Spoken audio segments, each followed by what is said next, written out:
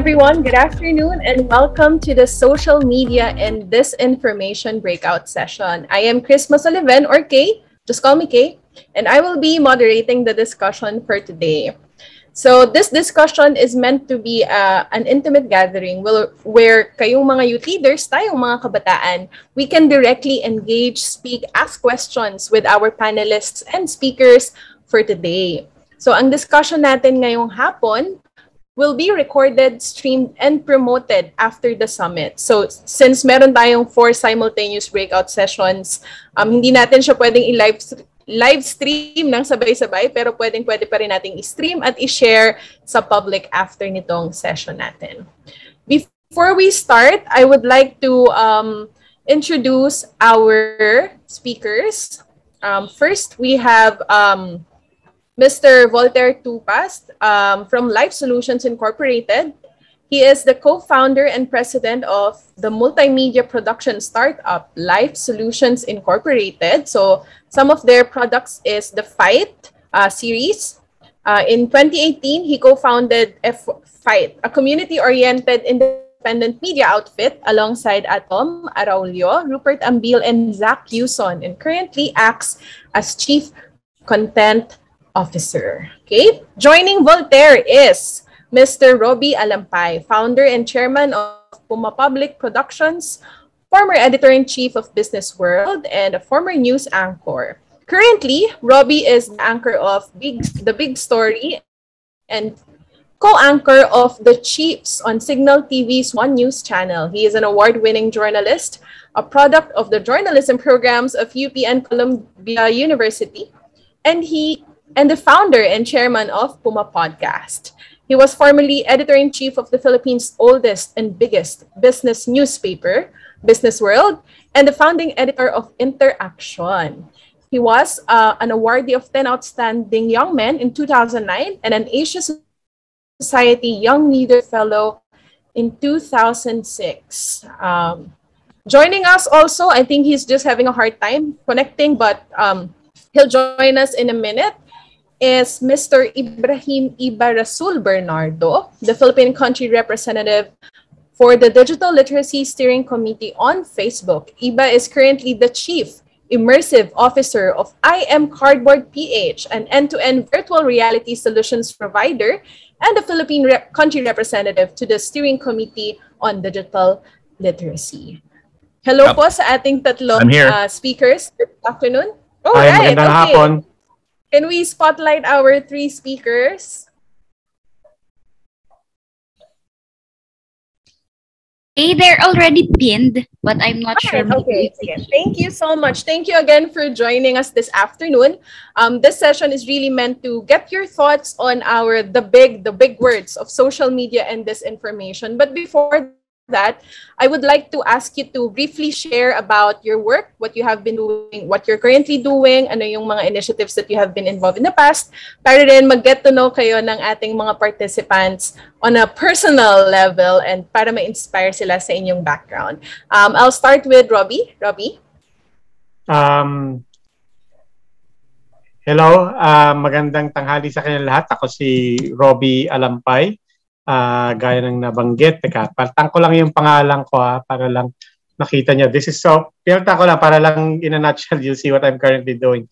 I anchor the news, the big story on cable sa One News channel ng CignalTV. I also co-anchor the Chiefs, also on One News. And then outside of that, I am currently, I'm the founder and the chairman of PumaPodcast Productions. We do podcasts. Our flagship brand is PumaPodcast. I guess that's self-explanatory. We do podcasts specifically using with journalism at the core of what we do. So you can find PumaPodcast on Spotify, Anchor, Google Podcasts, wherever you podcast. We're on Facebook also and Twitter. Please do follow us also. We have a lot of things, but very quickly lang relevant to this session. The reason that I started my career in print, I dabbled in broadcasting, I set up online digital media, the reason I got into podcast is, apart from being a fan of radio features from matagal na, estudyante pa ako, I was listening to radio features, is because sa audio, for those of you who listen to podcasts, even the way you interact with audio, it's insulated from all the toxicity on social media right now. It's also a very different experience because you're not constantly being bombarded with, oh, click on this link, o subukan mo to, and so on. No. When you listen to podcasts, you click play, and then you are actually a passive listener. You allow a trusted source, hopefully, to tell you a story or to give you something, and you're not constantly distracted. So it's just a very much more pleasant space, and I think a powerful space to talk about things, and particularly to combat disinformation, precisely because you isolate yourself from all the noise that you're constantly surrounded and bombarded with. So dun muna yung sa akin. Wow, thank you, Robbie. Actually, YouthLed has a series of podcast in partnership with PumaPodcast. Pwede ninyong pakinggan yung Bago ang Lahat. It's the stories of the youth of our nation's leaders. So we released 5 episodes, and pwede ninyong pakinggan in any music or streaming platform that you use. Thank you, Robbie. How about Iba? Iba, are you here na? Can you quickly share about your work? So that's probably the most difficult question. I'll put it into 3 buckets. 1, I love motorcycles. 2, I'm a big geek. I love technology and science fiction. And 3, I like helping people out. So I'm lucky in that I've been able to use those 3 passions of mine to bring impact. Started out with being a Solar Energy Foundation ambassador, and I rode around the country 19 days from Apari to Zamboanga, Sibugay to off-grid communities, and we brought solar energy. And during those 19 days, being a geek and being a big sci-fi fan, once you bring them electricity, what's next, right? And then I started a social enterprise called Sari Software. And we started making apps for these nanays because those were the heart of every community, these sari-sari stores. No? And fast forward to today, you can see my background is a sari-sari store. We're in 110,000 sari-sari stores. We're helping nanays with understand their business, with financial literacy, like Henry said earlier, which is a big thrust, and grow their business. So I kind of stumbled upon the digital impact space, which is also why I set up a virtual reality company, because I thought, hey, this is a great way to educate. Like Robbie said about podcasts, I think VR is a way you can have an intimate connection with someone and educate them. So we work with museums, the Ayala Museum, and create historical virtual reality experiences to educate. So that's a lot of stuff. So it's basically bringing technology and making it accessible. And that's how I ended up in the Facebook Digital Literacy Steering Committee. Oh, wow. Okay. It just goes to show that you can come from a whole different background and still do advocacy at the end of the day. I like that you're using technology to empower more people. How about you, Voltaire? Hello. I'm Voltaire. I'm now based in Leyte. I've been here for more than a year na since the pandemic started. Umuwi ako muna sa aming probinsya. On the sidelines, I'm doing farming. I'm a weekend farmer. Still consistent with my advocacies. At Fight, our stories include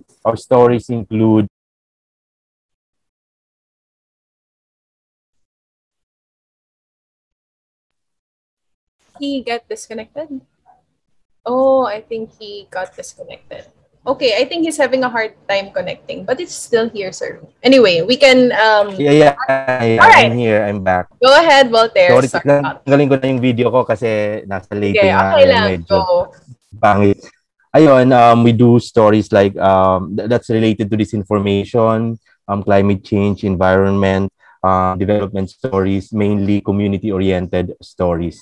We're on social media, Facebook, YouTube, Twitter, Instagram, and we build communities, mainly young people. So I'm looking forward to discussing with you some of our tips and insights on content creation, how to change narratives in the context of the digital age. All right. Okay. Thank you for the three of you for sharing about who you are and ano yung past work nyo. Some participants have also shared saan sila galing. Meron tayong mga taga Marinduque, Caraga, Calabarzon, Naga. Ayan. So it's great to hear na we are represented across the country. Okay. So for today's discussion, mostly magkwekwentuhan lang tayo, and the participants, please feel free to raise your hand if you wanted to ask question or use the chat box and I'll ask it to our three speakers because this intends to bridge that gap na wala tayong masyadong nakakausap na speakers. Ayan, nandito sila ang ating mga experts sa industry ng social media and disinformation.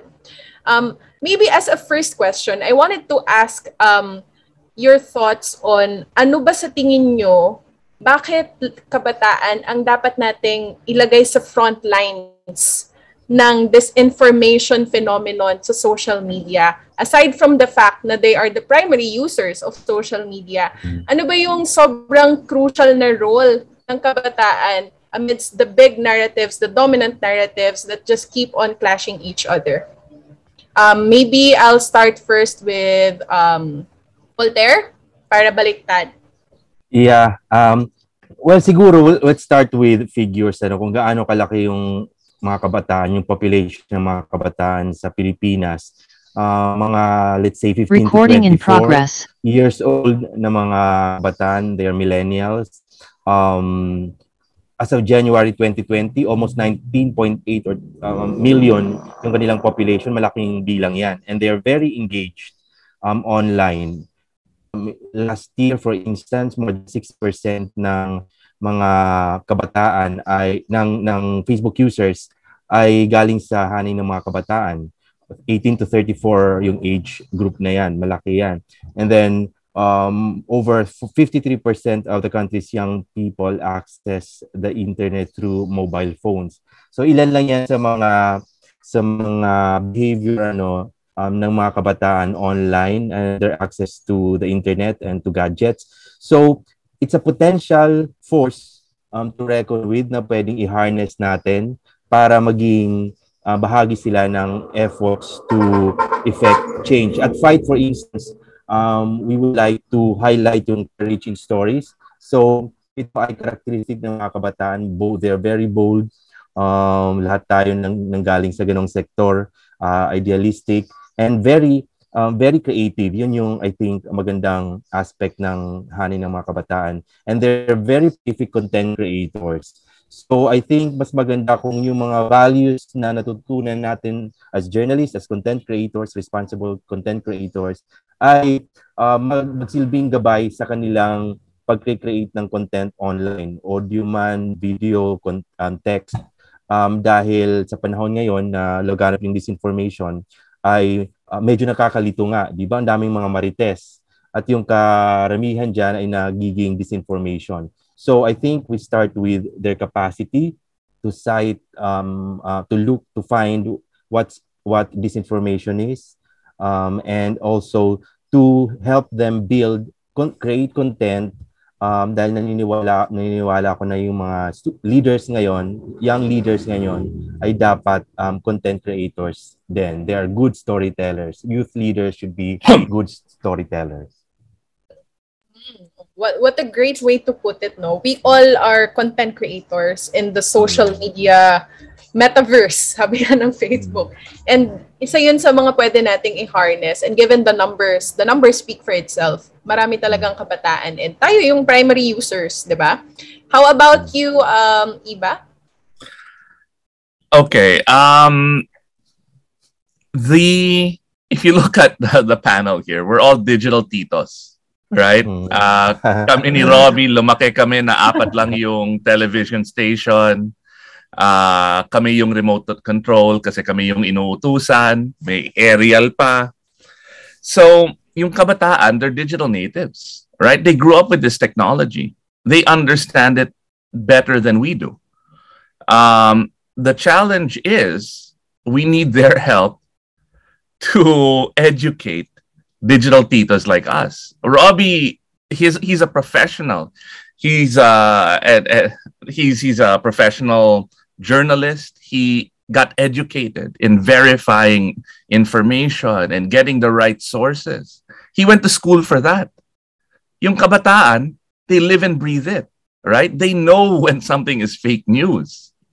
So we need the youth's help, the digital natives, the people who grew up with all of this information to reach out to other titos like us and educate us. But don't be too judgmental. Be patient, kids. Oo.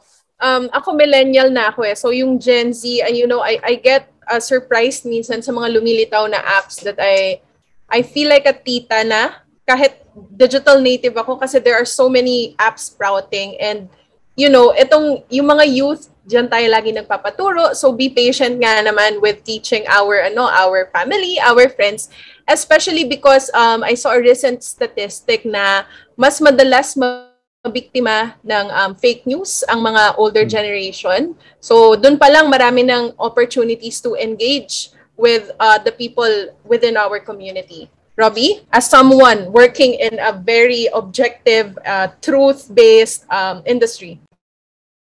Okay, maraming salamat. First, tama si Iba, no? Parang, you know, we are, in a way, our generation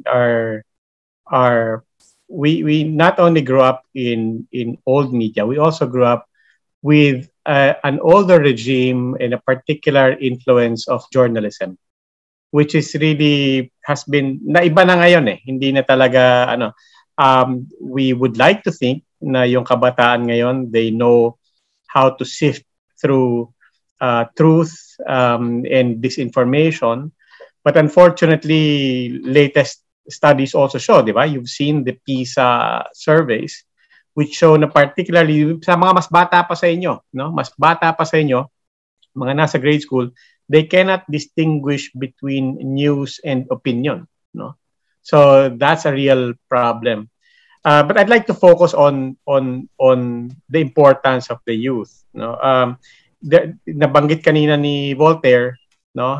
More than 50% of the people on social media kabataan, that overlaps almost 100% with the fact also that about 52% of our voters in 2022 are also youth, no?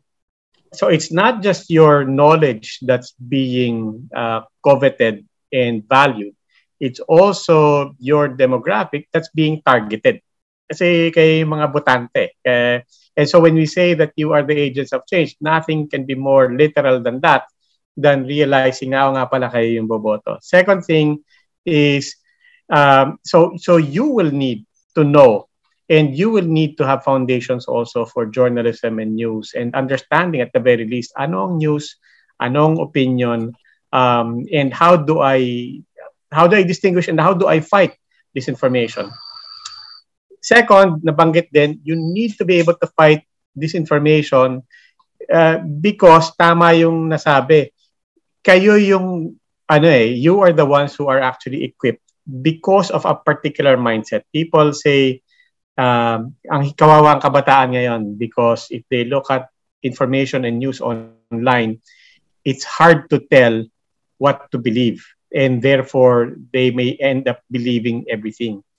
My mindset there is no, actually, because this generation is taught not to believe anything, that may actually be your advantage. Kasi kami, we grew up with, pagka nakita mo sa dyaryo, totoo yan, di ba? If that expression of it's in black and white, di ba? That literally came from our generation. Because black and white yung tinitingnan namin na dyaryo. And so it came with the mindset na pagka nasabi yan ng media, di ibig sabihin, totoo na yan. Kayo baliktad, di ba? Kahit makita mo, kahit mabasa mo, in fact, the technology is now at the point na kahit nakita mo yung video ng tao na nagsasalita, di ba? Nasanay na kayo na hindi ako basta-bastang maniniwala, di ba? And that's an important skill and that's an important value actually. It makes for a resilient, an information resilient generation. And we have a chance to make you information resilient and information wise. Finally, we need you because kaya na sabi ni Iba and as it was pointed out, sa totoo lang naman, people don't give you enough credit for being wise, and people give too much credit for the older generation when in fact all the studies show na titos and titas and lolos and lolas and your dads and moms, sila talagang vulnerable to fake news, di ba? Sila naman, alam naman natin lahat, sila yung post sa Viber groups natin, sila yung kung ano-anong ginalagay sa ano natin. So that's why it's important, and that's why ako personally I'm very happy to be in this session. Thanks, Robbie. With what you guys said, I'm reminded of the quote na parang being silent about this information means that you support it kasi you're not doing anything about it. So, mahalaga talaga yung role natin ng kabataan kasi tayo yung nakakapag-navigate ng technology. Yun yung pinakamalaking gap between the youth and the older generations. It's because they're bombarded with too much technology na mas nahihirapan silang mag-assess which is a genuine news, which is a fact. Kasi ngayon medyo may approach tayo na nagiging person-based yung belief natin ng kung ano yung tama at kung ano yung totoo. I wanted also to read some of the insights from our participants. Yan dapat ang gawin ng youth. Maging content creators sila to motivate others. I agree. Tayo na yung may hawak nung content is king, sabi nga nila. So maybe we can better use it to further our advocacies, the issues that matter most to you. Sabi naman ni Ryan Oliver, it's about ideology. Ideology is a very powerful tool. Young generation have absorptive and idealistic minds which can be either manipulated for bad things or utilized for good things. I agree. Ideology is the tool of left-leaning groups. We have to fight bad ideologies or extreme ones. Okay. Some of the youth ngayon may mga hindi magandang content. It's a double-edged sword, no? Because social media is not as regulated as we want it to be. It's a free roaming world for all of us. So, ang hirap din mag-guard against good and bad content. Okay, so marami ding factors na some influencers have a fear of losing followers because of the content.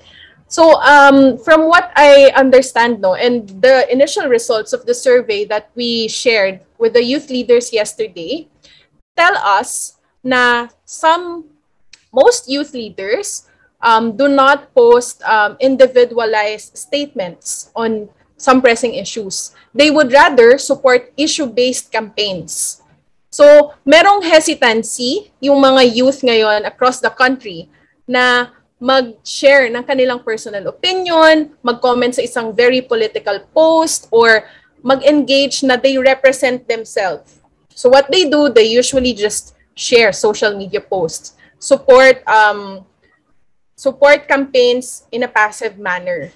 Okay. How do you think po, can we encourage more youth to be, I would say, more vocal, more active in this space? I think that's the dilemma of many youth today. Kasi, like what you guys said kanina, dumaan din naman kayo sa generation na hindi din kayo pinapakinggan, hindi rin kayo nire-respeto. Pero, given all these tools that we have now, why do you think the youth should create content and should be more active in posting about social issues? Anyone can answer. Ako personally, I just want to start by saying, I'm not worried about youth creating content, whether it's too much or too little. Or I leave that to you. I mean, okay lang yun, kanya-kanya yan, di ba? Walang basagan ng trip. If you're quiet, if you're not the kind of person na tweet ng tweet and then post ng post ng political and so on, that that's fine. Hindi ko problema yun. On the other hand, kung ikaw rin naman yung very vocal and you're always engaging, that's fine too.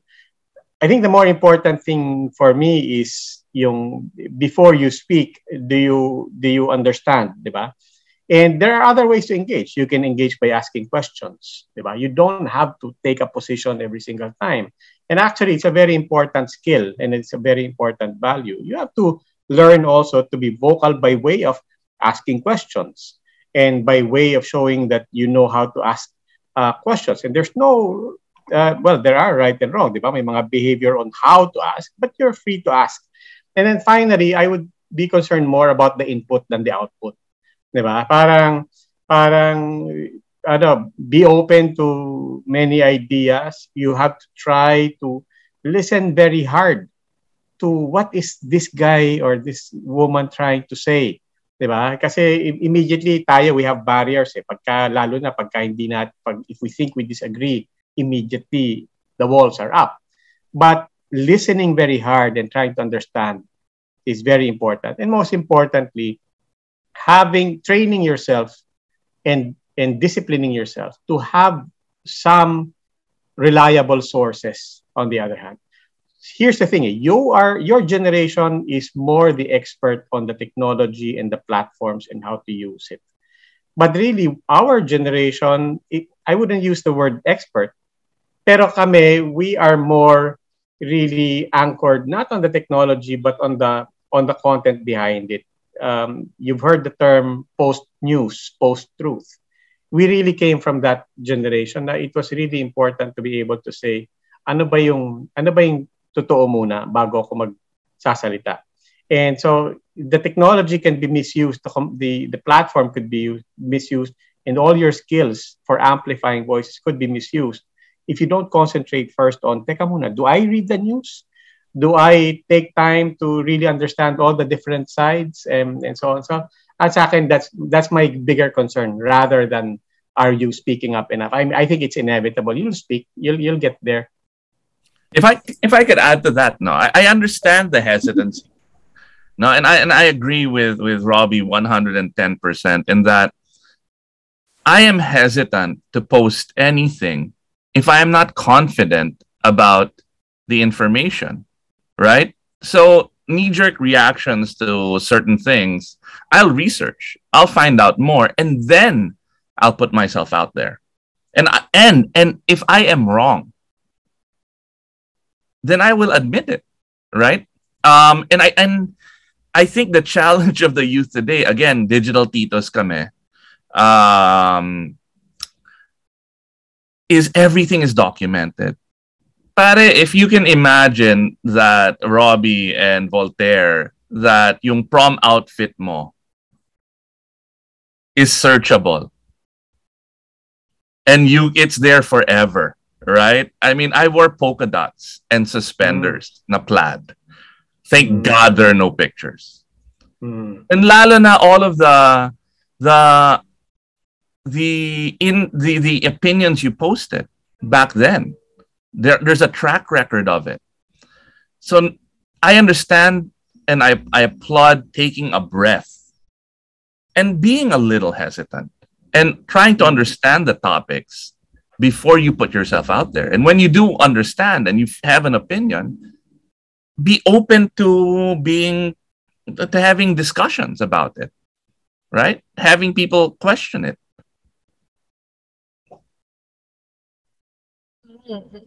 So I think it's really, the hesitancy is because we lack confidence that what we're sharing is the truth. And that's a good way to nudge behavior, no?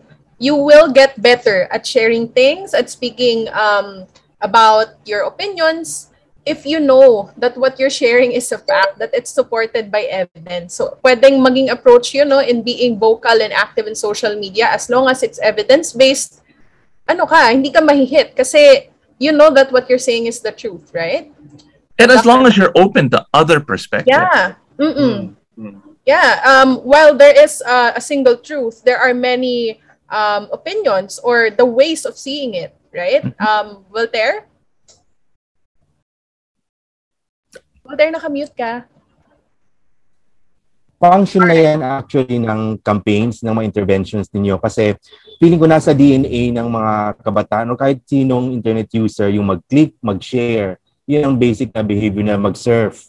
Now, the challenge is to how do you intervene, how do you elevate yung ganong behavior to a level na that will jog them to action, to close the loop. Meaning after reading an article, listening to a podcast, or watching a video, ano yung emotions doon na na-evoke at yung ba ay nag-inspire sa kanila na mag-engage beyond sharing? Kasi basic metrics man yun yung sharing at saka yung emoticon, etc. Pero yung challenge ngayon sa mga, I think sa movements, sa NGOs, media, ay kung paano ma-transform mo yung ganong eagerness nila to engage online in terms of their online behavior, pero yung mayroong ground action, di ba?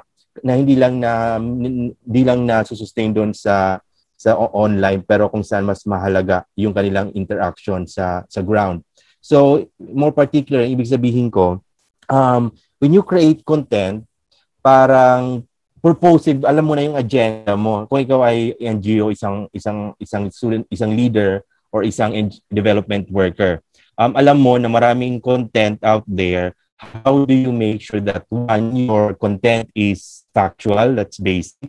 Two, yung emotion, that's factor. In fact, bago yung lead ngayon, mahalaga ang paano mo sila ma-attract through yung emotive na aspect ng iyong article. How would it make your audience feel yung inyong article? Will it enrage them? Will it inspire them? Etc. So, yung emotional agenda mo in writing or in sharing content. And three, yung engagement niya. Hindi sapat na nag-share lang, kundi, lalo na pag NGO ka, mayroon kang objective to inspire people to act. You have to be very clear kung ano yung purpose ng iyong content.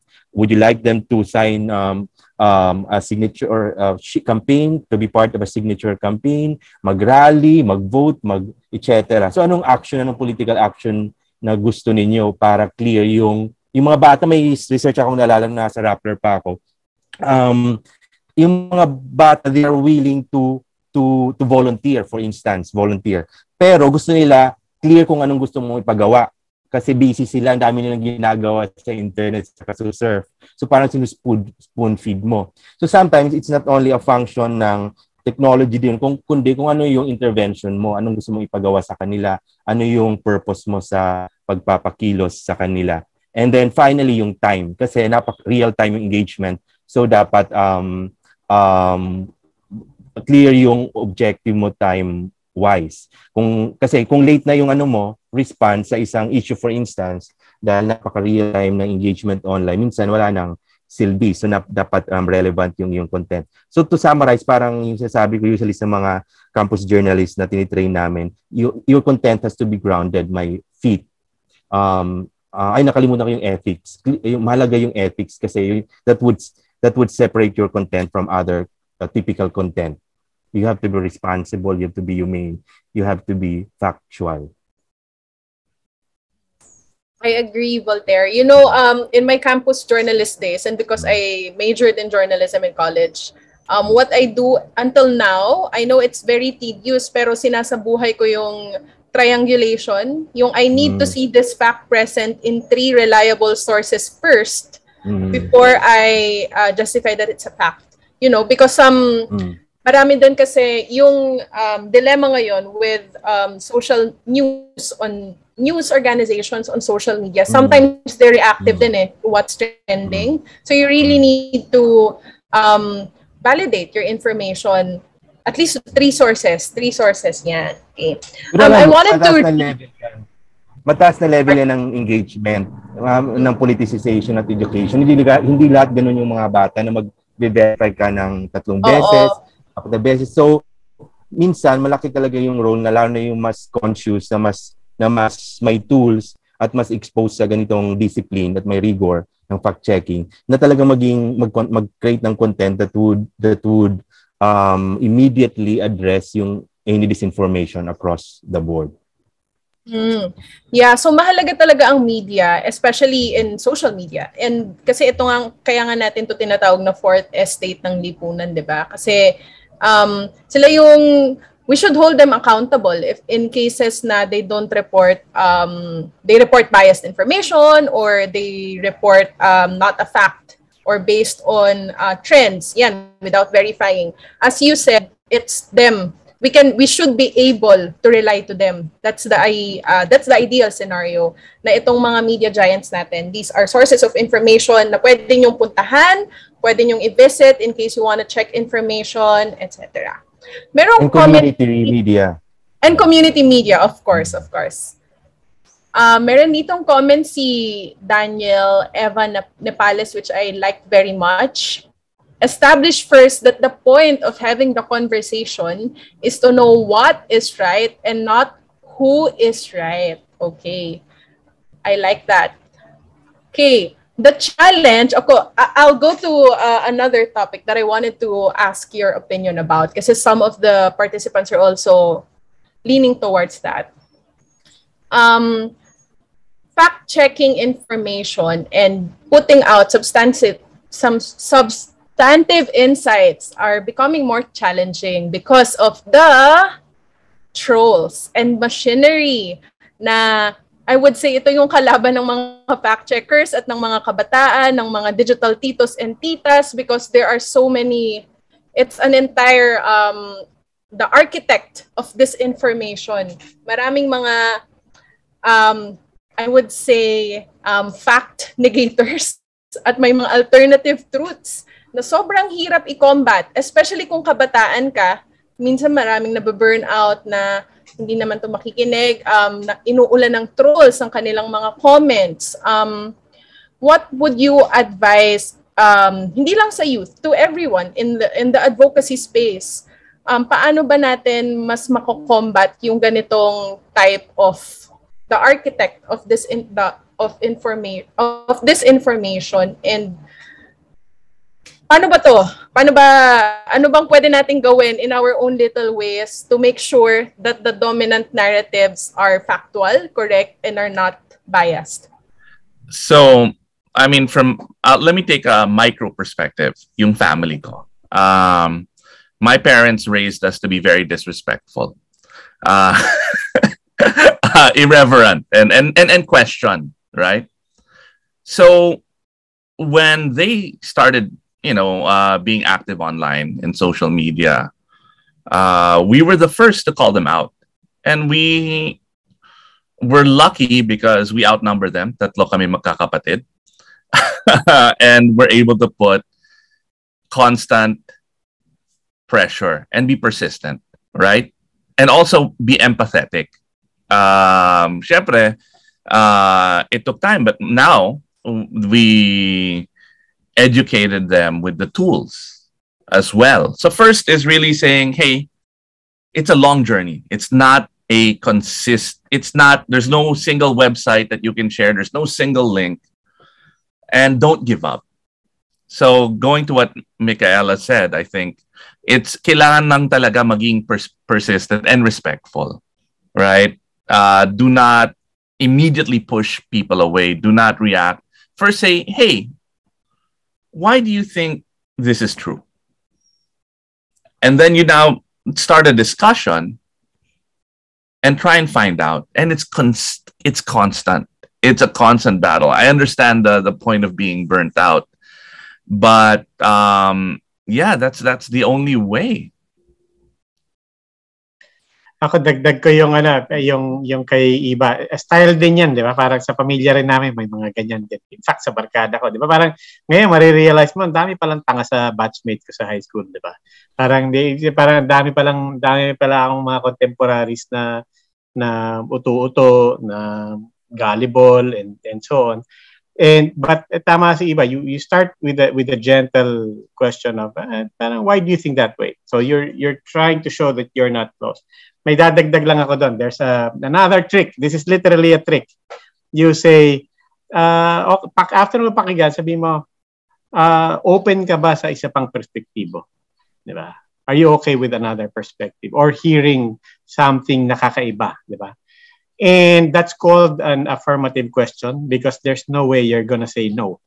Di ba? Because if you say no, tapos na yung, ikaw yung talo ka. Di ba? So, it psychologically, it also opens up the other person to that. No? But the other thing I want to share is what Iba said. There's no silver bullet. There's no silver golden website. There's no single source. And even amongst ourselves, there's no such thing as, okay, how do we win the dominant narrative? There is. Right now, media is part of the problem. Right now, media is a victim. And so on. And so in fighting disinformation, my only other advice would be, habaan nyo yung pasensya nyo at pagsin nyo because you're all gonna be parents and we're still gonna be fighting this. And which means that the solution for your children is, the solution we're looking for is probably too late for the May 2022 elections. Honestly, what we've been given right now, that's the environment that we will just have to take the results as best as we fight it. But we will take the results in May 2022, given a broken system. That's just a reality. We will go through that. But therefore, the long-term and sustainable solution is not in media, it's not in journalists, and it is not in you, unfortunately. The long-term is really in the education system. It's not about building foolproof media. It is about raising an information resilient population. And the only way we can make information resilient people is by giving them a certain level of skepticism, giving them the skills on how to converse, how to talk, how to ask, how to question, and so on, giving them a foundation of ano ba ang mga reliable news sources, how do you know, how to fact check. And you'll see those fruits, I think, if we start now with children, you'll see the fruits of that probably in 10 years, in 20 years. By the next elections, by 2028, we'll start seeing the fruits of yung mga 12 years old ngayon, 18 na sila, by they'll be the new voters. Then you will see that. But the solution, even for me, honestly, is not in fact-checking, because fact-checkers are losing to trolls anyway. And fact-checkers don't understand the algorithms anyway, and so on. So the only way you can do it is parang COVID. We will be living with all of these health risks for the rest of our lives. We always have been, diba? But it's about inoculation. It's about vaccinating yourself. It's about learning how to deal with small threats first, so your body and your mind is trained to deal with bigger issues as you grow older and as you grow bigger also. Thank you, Robbie. It's at the end of the day, it's really a systemic thing. Sorry, Voltaire, go ahead. Yeah, ganun yung actually ginagawa ko. Nag-start ako sa family ko. Medyo successful to a certain extent. And then, you zoom out. Punta ka naman sa clan. Saan yan? Sa mga group ng Facebook groups, sa Viber groups. Diyan, ang dami nagkalat dyan ng mga fake news. Di yan na-fact check kasi hindi naman nakikita ng mga media, mga private chats to. So, doon, magsimula ka doon. And then, two, kung mayroon kang community, mayroon kang member ka ng group, yun, empower capacitate your group. I think mahalaga yung communities kasi that would help change or influence yung algorithm, conversation, lalo na pag marami kayo. Kasi ang nangyayari ngayon, bold lang tayo if we talk in our respective echo chambers. Ang tapang-tapang natin. Pero tingnan mo yung mga iba, yung sabihin natin ibang groups, hindi lang sila matapang sa kanilang among themselves. Matapang sila to, for example, nagka-challenge sila sa sa mga comment section ng media. Talagang nag-i-engage sila. So paano natin magagamit yung ganong yung organized forces, kasi ang daming organized, I assume organized to kasi youth-led and it's a campaign. So yun, i-transform natin yung ating physical yung power natin physically, yung groups, and then transform them into digital strength and engage them. That's one way to do it. Kasi otherwise, sila lang mananalo, di ba? Sila ang mag-populate, sila ang mag-overwhelm ng platforms na ito. So, yun, I encourage everyone to engage. If not through verified content, ng news, create your own content. Kung hindi, you don't have to fact check kasi hindi naman lahat tayo fact checkers. Yung basic lang na tools. And then engage in meaningful conversations with your friends, family members, and communities. If I could add to what Voltaire just said, because it's very, very relevant today. I think a week ago, Facebook announced that they are lowering the impact of political content. So that means if you're sharing political content, you're discussing political content, the algorithm will lower that of that. What happens now is that it will now, all of the disinformation will move to private channels. And they have been, right? They have been. If you share a link now on Facebook, you'll notice that an external link, it's not going to get the same kind of reach as a post of what you had for lunch, right? That will have more reach. But in those Viber groups, in those WhatsApp groups, in Messenger groups where there is no oversight, that's where it becomes a lot. That's where misinformation is growing now. Completely. Yeah. I completely agree. Yun talaga. I mean, in fact, when we say social media, don't forget, actually at this point, we're talking about Viber, WhatsApp, Messenger, even text. That's social media. That's what we're talking about. But to that point also, it also shows that, okay, Facebook, bababaan nila. It's the other thing I keep saying, parang you can't keep looking to Facebook and pressuring Facebook and saying, hoy, be better at policing the information and the content that we're posting. Facebook is part of the problem. I really don't think they're part of the solution at this point. And so I still will always keep going back to my point that the solution is in our education system. The solution is in how we raise the next generation to be skeptics, to be polite, yes, to be constructive, but they have to learn literally in schools. Like, how did you learn the difference between its and its? Diba? Kasi pinagtawanan ka sa klase ng mga kaklase mo. Diba? How did you learn your subject-verb agreements? Diba? Because you recited once, pinagtawanan ka ng seatmate mo, and you got a wrong score pa sa quiz. Diba? That's the only way. So, it's the same thing. When you start citing reports from fake news, from unreliable sources in school, your teacher should sanction you. I thought for a while, very, very briefly, because I don't have the discipline of being a full-time professor, but I thought for a while, you cite Wikipedia, and at that time, wala pang Facebook, wala pang ano. You quote Wikipedia once, you get a failing grade with me. And even now, there are people in this room who are asking each other, bakit? What's wrong with Wikipedia? Diba? So, and that's Wikipedia. That's something that, I've seen lawyers cite, I've seen journalists cite, I've seen legislators, news organizations, and that's just Wikipedia.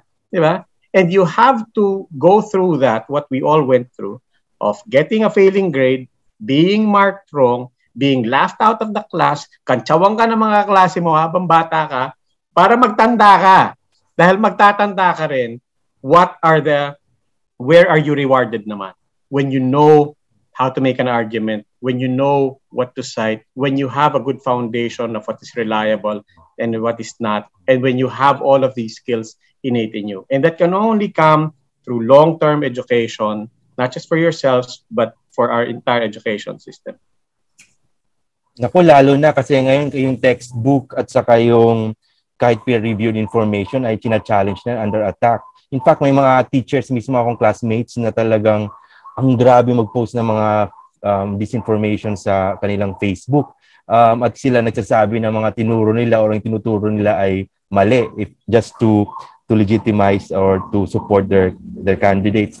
Lalo na dito sa Leyte, alam niyo yung context na sinasabi ko. So parang tayo mismo, if sa tingin natin, for instance, mali yung information, say yung history part ng history na yon, if a fragment of history has been revised, so you correct it kaagad right there and then. Ako yung ginagawa ko sa alumni namin, chat group. Naku, ang dami nagmamagaling, pati mga teachers. But you have to immediately challenge kung sa tingin pa, kaysa na kumalat pa. Kasi naniniwala ka agad yung iba eh. Iba yung emotional na effect sa kanila. So that goes a lot deeper, Voltaire. I mean, I read recently that it's not just us, right? We are not unique. In the United States, there was a teacher who taught their class that Trump was still president. Oh my God. Right? So we are not unique in this. And again, yeah, it comes down to persistence. It comes down to learning. But on the flip side, and I would love to get the insights of the professionals here, Voltaire and Robbie. How do you explain? There's a certain level of skepticism, and there's too much skepticism, right? You have the flat earthers. You have people who are skeptical of mask mandates or vaccines, right? What are your thoughts on that? Yung problema dyan, iba, we're all trying to wrap our hands around it, diba? And it actually goes beyond journalism. It goes beyond communication. It goes into psychology. Diba? Parang I've seen posts that says that actually it's not facts that will convince somebody. Because if it were, diba, we will all be lining up for vaccination. So obviously it's not facts.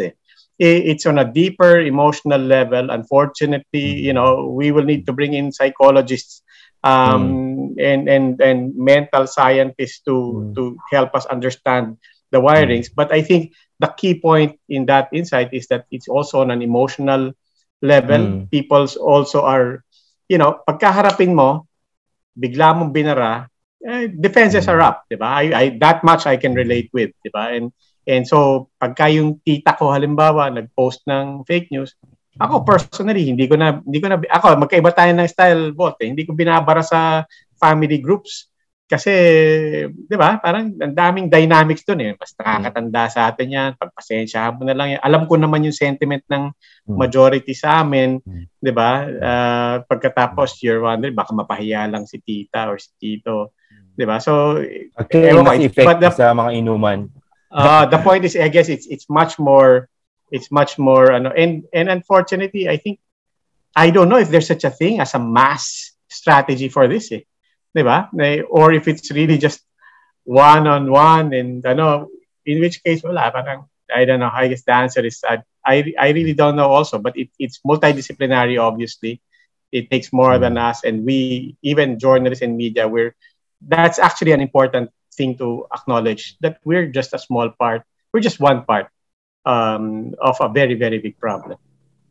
I have that same experience with titas, right? And and every day, I mean not every day, but when you see something, right? That's it. Should I do something? I always say it comes from a place of love, right? And I will do something. Pero pag uminit na, then I'll say, I'm sorry. And then I'll kind of ease back the tension. But I'll always have some kind of resistance. Kahit tinatamad na ako. Mag-sad reacts. Actually, parang lang siya, ina-amplify lang ng social media actually yung level ng politicization, ng education ng lipunan natin. Kaya nga yung sinasabi, tama ka rin na mahirap mag-engage lagi sa social media. In fact, yung ibang mas effective na pag-influence ay sa mga informal na gatherings. Kasi tama nga kayo, may pinanggagalingan yung empowerment. Ngayon mo lang maramdaman na feeling sila empowered. Parang nakaganti sila. Parang matagal na kaming sinasabing bobo. Matagal na kaming sinasabing nasa backseat kami, ganyan. Ngayon, whether tama o hindi, naka-identify sila sa mga naririnig nila. So, parang halimbawa yung mga classmates, inuman nga nangyari parang yung pag-convince namin sa isang maling information or fragment ng history. Dahan-dahan hanggang malasing, doon lang sila na-convince kahit paano na kung ano yung mali, ano yung tama, dahan-dahan. But then, part pa rin yun ng nila. For the longest time, wala disempowered sila, wala silang tool. Ngayon na mayroon na silang tool, at in fact, wala nang control yung media doon. Yung gatekeepers, ng information. So ngayon parang laban na sila regardless, it doesn't matter kung tama o hindi. basta they made their point and they feel empowered, mas powerful sila online. I think also we keep asking, ano bang magagawa natin dito sa platforms? Kasi doon natin nakikita yung problema. But actually, the problem is predated the platform. So you look at, for example, revisionist histories, people who would deny the impacts of martial law and so on.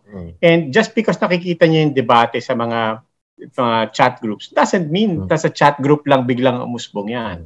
And so I tend to believe the theories. It's hard to document, but that's probably really something that needs to be documented down the line. That the changing of the narratives, whether it's martial law or the Holocaust in Germany and so on, that really were started to be seeded very, very patiently, very, very over years, probably over decades.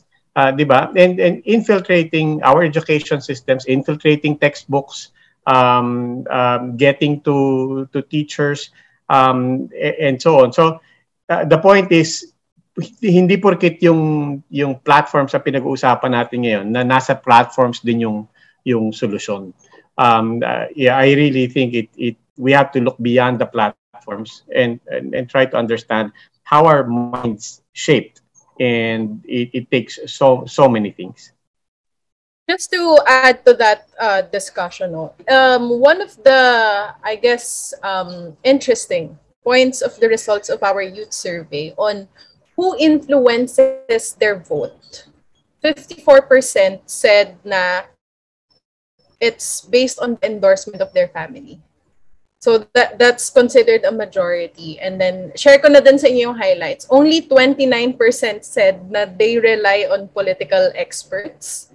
24% said that the president is the basis on who they are voting. 19% said traditional media, 19% said community leaders or elders, and 18% said close friends or peers.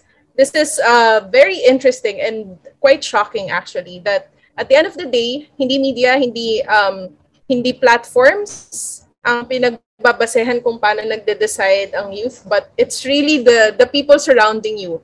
But to consider then, this survey was conducted at the height of the pandemic and wala ka talagang ibang makaka-interact. No? So family talaga is really, it's the everything. First layer. Yeah. And to that question, we also asked them, so if that influences who you wanted to vote, who then influences your stance on political issues?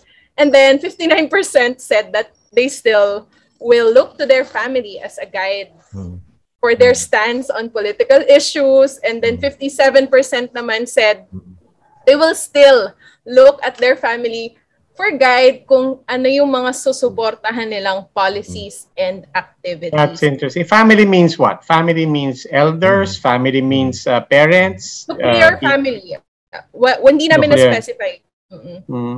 Actually, ganyan din dito eh. Dito, OFWs. Sa amin, halimbawa, kung sino may economic power, or kung sino ang traditional na center ng family, tatay, or kung OFW ka, sila yung nagdi-determine dito. Kasi, dito yung flow, makikita mo yung flow ng information. Masyadong engaged yung isang OFW sa isang group. Tapos yun, ipatransfer niya yan sa iba't ibang group. Paulit-ulit niyang sasabihin yung kanyang sinasabi sa group na yon hanggang sa family chat. Parang ganun yung flow ng information. Kaya nga, at actually hindi siya masyadong bago. Kasi ganun din yung behavior ng kahit product, di ba? Kung mag-post ka sa Facebook mo, kahit ngayon magtatanong yung mga advertisers, mas authentic kung family member or friend yung nagpo-post kaysa isang influencer or isang artista. Kaya marami ng advertisers na ngayon na gusto na mas authentic yung engagement. So siguro yung isang sinasabi noon, in the same way na ika-broadcaster ka na sa Facebook mo pala or sa Instagram mo or anumang platform mo, mayroon kang friends sa immediate community mo, sa immediate network mo, you can in fact influence kung ano yung magiging perspective ng iyong mga followers. In the same way na kung post ka ng shampoo or sabon, ay yung mga marites mong kapitbahay at family members at mga gitera, malamang bibili at mag-attempt na bumili, di ba? Dahil pinost mo. you really need to look around, kasi at the end of the day, while fact is still ideally it's what should influence our stance on things, meron ka pa ring psychological and cultural consideration ng sinabi mo, kung sino yung mga around you, kung sino yung mga nagte-testify on this factual information, malaking factor din yon. And that just re-echoes what we all were saying kanina, na be persistent, na you can, syempre pwede kang sumuko minsan kung talagang pagod ka na. Okay, sige, rest. Pero there is something worth pursuing. And don't burn that bridge, right? Yeah, Family yan. Don't cut off. Don't push it to the point na sila bumigay, 'di ba? Okay, we only have, unfortunately, just a few minutes left. So parang as a closing message,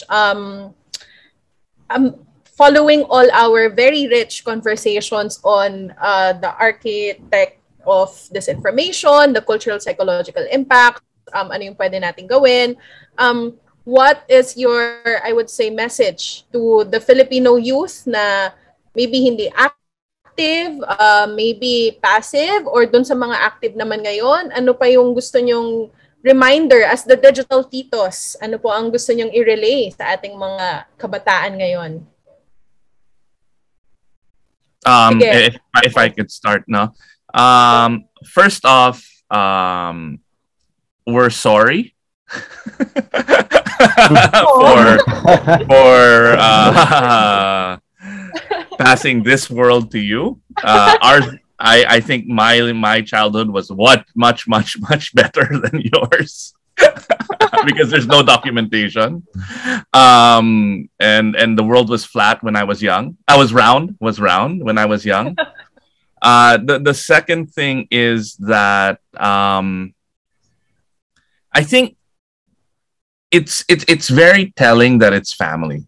No, I think that's very Filipino, because pag may bagyo, kung nasunugan ka, kung nawalan ka ng trabaho, kung may nagka-COVID, sino rin yung magsa-support sa'yo? Yung gobyerno? Hindi. Yung pamilya, di ba? So the fact that family is key is who you have to win over. And if you are going to use the tools that we're talking about, persistency, empathy, and teaching, they're the people that you can convert, right? Your mom, your tito, your siblings, they're the ones that you can educate. And finally, thank you, because the fact that you're here means that you are arming yourselves with this kind of education, that you want to make a difference. And that inspires me more than anything. Thank you, Iba. Robbie? Yeah. Sorry ka rin, Robbie. Ha? Wala akong kinalaman dyan.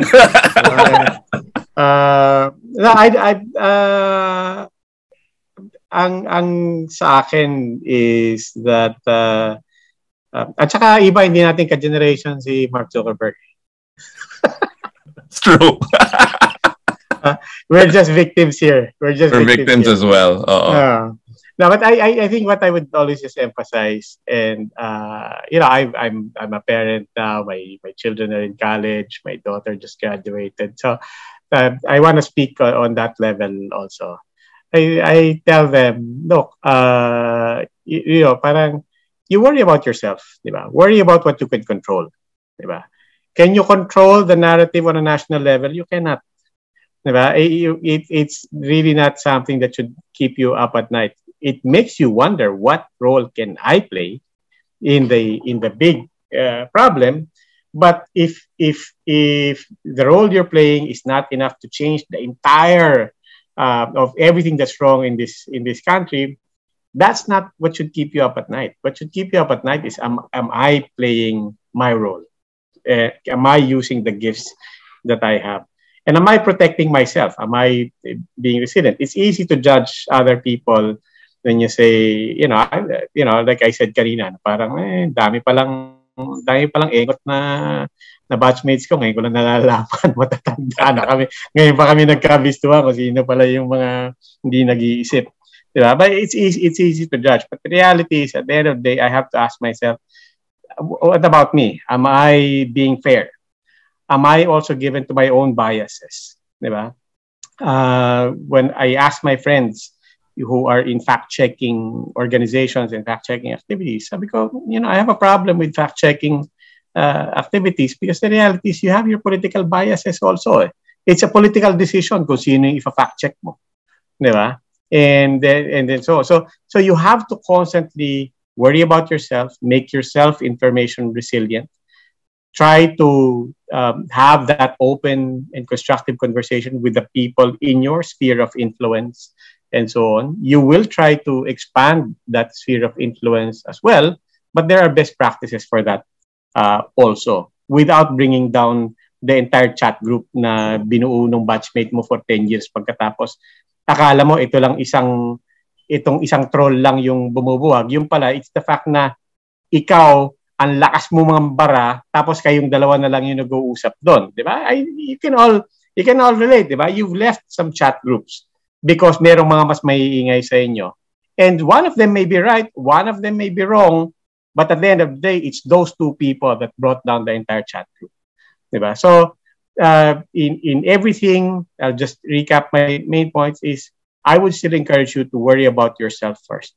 Are you reading the news? Let's be honest. Are you reading the news? Do you have a base of reliable go-tos? And are you questioning those also? And then you worry about everything else and the other people around you, because at the end of the day, it takes much more than just pressuring Facebook or calling out any particular source. It's a huge problem, and it begins with you being resilient. And if you can learn how to be resilient, and hopefully we can all teach each other how to be resilient, how to be constructive, how to have this conversation, which your titos can now tell you, by the way, it will never end. You'll still be talking about all of these problems. Mag-iiba lang yung anyo. But you'll have these problems when you're parents also. Thanks, Robbie. Voltaire? You're on mute, Voltaire. Yung napaisip din ako kasi pag story na ipapublish, talagang kakaririn mo, i-verify mo bago mo i-publish sa official platform. Pero kung individual na lang, ikaw na lang, walang pressure sa iyo na mag-post. Para minsan nakakatamad or minsan ayaw mag-engage nga kasi kailangan mo pa mag-research, patrabaho, di ba? So in other words, hindi ganun yung pag-iisip ng karamihan sa atin. But then you're all student leaders, I assume, may respective communities kayo. Start harnessing that community. That means kung may mga old ways kayo of doing things, try to inject a few new things sa inyong workflows, sa inyong campaigns. Ako dating activista, may mga dati kaming gawi ng pag-i-inform, pag-i-educate, placards dati, megaphone, etc. Pero ngayon, pwedeng maging tool pa rin yung social media despite its disadvantages. Pwede siya pa rin maging tool para mag-educate at mag-influence. Use that. And if you have access to gadgets and if you can create content, you create content and then embrace your form. Huwag mo problemahin yung polish ng yung content. Embrace the form you're comfortable with, embrace your form, and inform your content. Yun ang mas mahalaga. Tayo ay magsaliksik para mas meaningful at mas insightful at factual yung ating sinishare online sa ating immediate community, sa ating immediate network. That way, I think we can be youth leaders who are also storytellers. Thank you so much, Voltaire, Robbie, and Iba. Maraming salamat. Sabi nga po nilang tatlo, have empathy, be persistent and resilient, and start with your own community.